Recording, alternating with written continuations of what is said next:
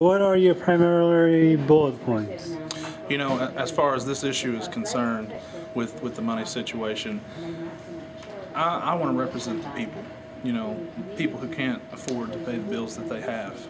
And I've not been asking them for any money. You know, that's not what I want. I don't want to take from them what I don't need. You know, and as far as big donations from different businesses and organizations and things like that, I haven't had any. I haven't really asked for any because I want this election to be about the values of me and the office that I want to represent, and I don't want to owe any favors to anybody when I get in office. You know, I want to work with big business and not for them. And that's what it's all about to me. It's about representing the people and bringing good values to this office.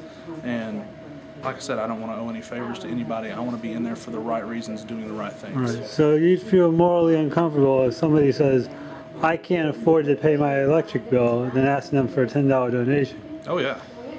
That makes a lot of sense. That's just, it doesn't even seem right to me, you know. I'm a working man too. I know how it is to struggle. So right. I'm not in the business of taking from people. They'll take their vote, but not their money. I will definitely take their vote.